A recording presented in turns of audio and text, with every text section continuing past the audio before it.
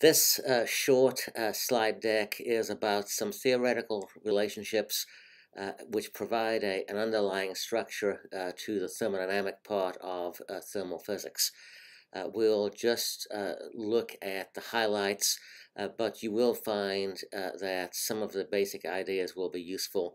In particular, we're going to introduce the difference between what are called intensive variables and what are called extensive variables. Intensive variables are independent of the size of the system. Extensive variables grow as the system grows. So an example of the difference would be if you look at a lump of material. Its mass is an extensive property because it depends on how much of the material that you have, but its density only depends on the material itself and not on how much of it there is. So in that particular example, density is an example of an intensive variable. So here's a summary. We're going to look at intensive and extensive functions. Then we're going to look at how they relate to homogeneous polynomials and homogeneous functions. We'll then develop the Euler equation. We'll see that it leads to a relationship between the Gibbs free energy and the chemical potential. And then finally, we'll introduce the Gibbs-Duhem equation, and the Gibbs-Duhem equation is a relationship linking the three intensive variables that show that they're not independent of each other. So the intensity of variables in thermal physics are Tp and mu, in other words, temperature, pressure, and chemical potential. The other variables we've met: energy, entropy, volume, number of particles, enthalpy, Helmholtz free energy, and Gibbs free energy. Those are extensive. And what we're going to do is we're going to look at how you can relate some of these quantities by using the theory of homogeneous functions. We've actually mentioned this before, and I told you that we might come back to it later. So, starting with polynomials, I've got a standard expression for a polynomial on the slide, and if the coefficient of the nth term isn't equal to 0, and it's the highest term, then that power is the degree of the polynomial, and a polynomial is homogeneous if all the terms are of the same degree. So if you look at the polynomial I have listed there, that's homogeneous of degree 2. We can extend the idea to arbitrary functions. So we take an arbitrary function lambda, which later we may call a scaling function. And the rule is if you have a function of x and you multiply that by another function g of lambda, that allows us to calculate the function of lambda times x.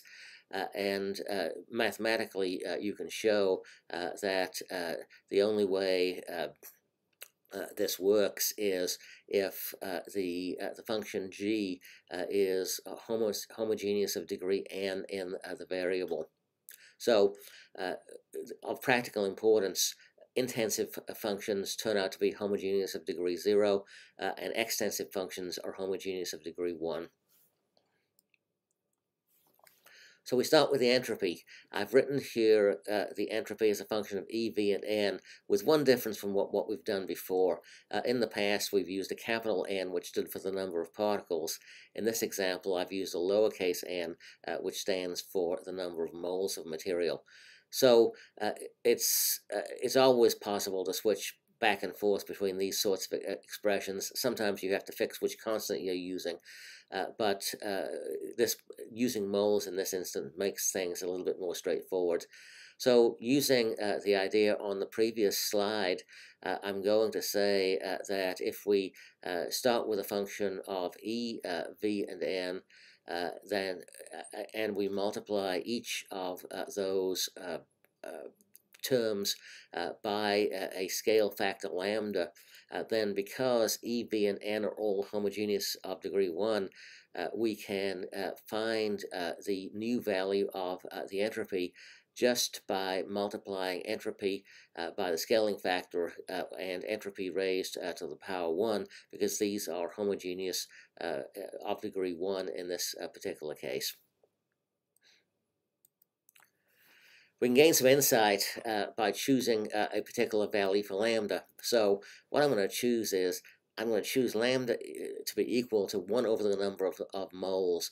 So plugging that in then to our expressions with the lambdas, we have E over N, or the energy per mole, V over N, or the volume per mole, and then N over N, which is equal to 1. So that tells us that the way to scale from our original function is just to multiply it by 1 over n. And we can write the new quantities, the energy per mole, the volume per mole, in terms of a lowercase symbol, and since we're dividing the total entropy by the number of moles on the right-hand side, that's in fact the entropy per mole. So we can write that S of E, V, and 1 then is the entropy per mole. So we can recast the equation, and you can see why lambda is now called a scaling function, because it just scales up the entropy.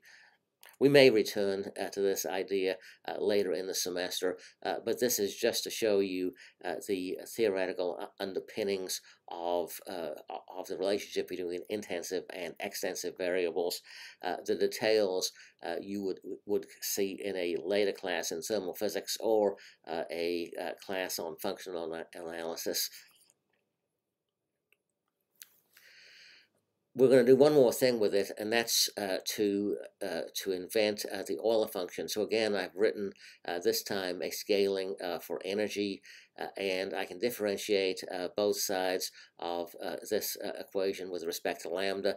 And in doing the differentiation, I've actually flipped the sides of the equation, which are displayed from the top line and the second line. So we can simplify that expression, and lambda is always arbitrary. I can choose it to be anything that I want to. So I'm going to choose lambda to be equal to 1, and that gives us a very simple expression. And you might notice that all of those partial derivatives now are quantities that we've seen before. In fact, the three partial derivatives are related to temperature, pressure, and chemical potential, and we have to insert the correct signs, and in fact the correct sign on the middle term on the right hand side, but again that gives us a much simpler expression when we use those definitions. So inserting those definitions, we get a relationship that involves 7 of the extensive variables. It's 7 variables. They're not all extensive. Obviously temperature, pressure, and chemical potential are intensive, but it does relate 7 of the variables for us. And it may not be that useful itself, because we would need to know lots of the variables to calculate the 7th one. So normally we'd use a simpler expression. But the derivative of this expression, or at least the differential of this expression, turns out to be useful. So first, though, what I'll do is we can say if we start with the Euler equation here, and we plug in the Gibbs free energy, you can see that many of the terms cancel out, and we're just left with G is equal to mu times N. So in other words, mu here is the Gibbs free energy per mole when we make that calculation. And if we looked at the related equations involving particle number, we could also have a version of mu that was the Gibbs free energy per particle. We can also add for a multi-component system, which I'm not going to go into this morning. Now what I'm going to do is I'm going to look at this, and by the way, this is called the energy form of the Euler equation. We could solve it for entropy and get the entropy form.